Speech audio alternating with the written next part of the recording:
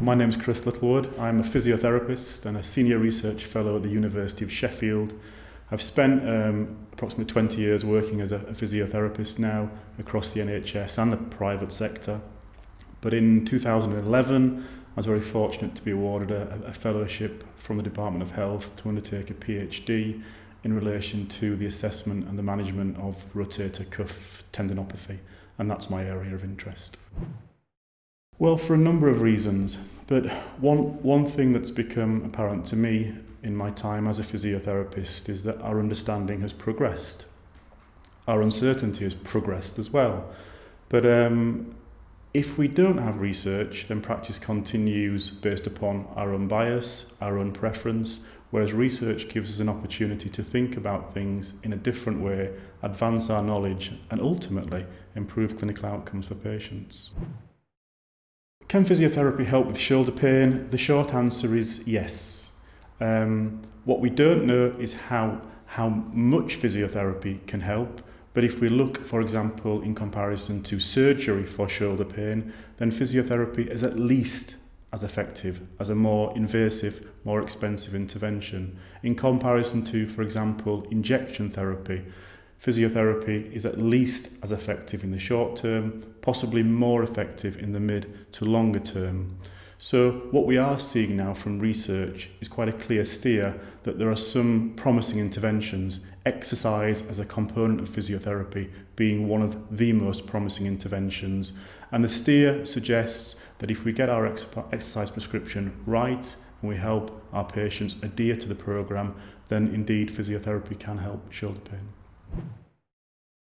We've grown up in physiotherapy with lots of assumptions about what clinical tests mean, what imaging can offer, what an expert versus a novice can offer, for example. But of course, assessment is vital. Whether we can unpick our patients' problems to the minutiae that we thought we could, that's debatable.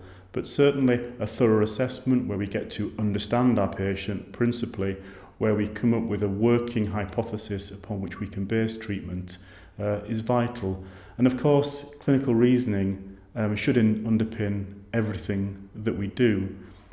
Even though there's a great deal of uncertainty in our profession around what our interventions offer, and a great deal of uncertainty about what the assessment is actually unpicking, we should at least be developing useful theories that we subject to evaluation, that we base our interventions on. And I think most critically for me is theories that are open to discussion, open to debate, and open to change if new data becomes available.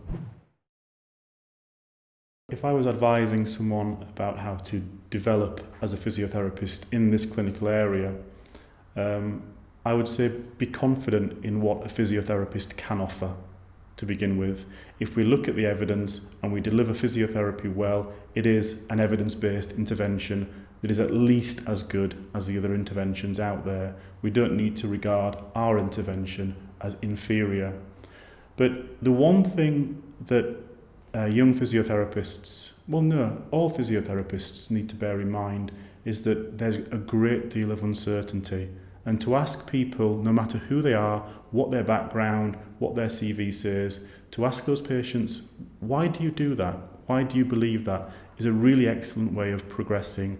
Be critical, ask questions of treatment approaches that people might say are effective, are the gold standard. Be true and be open to the idea that lots of what we do is based upon personal bias, our own personal history. Be confident to ask why, be critical, and as always, read, listen to both experts, but I guess most importantly, listen to your patients. And again, it's a really interesting question because what we see in the literature is that people are reporting a whole range of good clinical outcomes with a variety of different exercises. So is one approach at the moment suggesting it's superior than another? Probably not. What seems to be the key feature is that we help our patients to engage with exercise on a regular basis and that exercise is progressive over time. There are two issues that jump out to me there. The first one, if I was to say no, that would imply that I didn't trust you. Or secondly, it would imply that what I'm offering is superior to what someone else is offering. And I've got no reason to not trust another physiotherapist. But importantly, I think we need to think about this constructively. So think about assessment as we do effectiveness of interventions. We're on a journey towards identifying effective interventions for our patients. It's the same for assessment. We've got a whole range of different techniques or tests or scans that we could employ. And in truth, we don't know the best tests, the best combination of tests, how we can use that to inform a diagnosis or a classification, and then how we can maybe develop a specific treatment program that improves outcomes. There's again lots of uncertainty, and nobody has nailed the idea of assessment just now. So in response to your question, would I let you assess my shoulder? I would. I guess I might be a little bit more critical than your typical patient, because I'd be asking, why are you doing that test? What information will it offer you above the information that we've already talked about? In relation to scanning, it's similar. We're seeing a movement towards an increased volume of scanning within routine physiotherapy.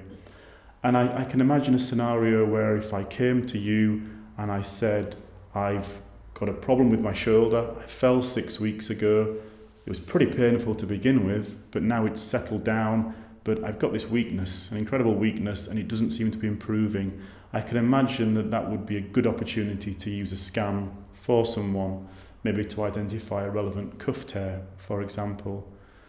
But in relation to me coming along to you saying I've had pain for 6 weeks, it doesn't seem to be shifting, it fits a typical pattern, it hurts when I move it, it's easier when I rest, I'd be asking you, well, what does that scan actually offer you? What does it tell you about my shoulder pain, and how will it change the treatment pathway, or tell me whether I'm going to get better or not? And I think you'd struggle answering those questions.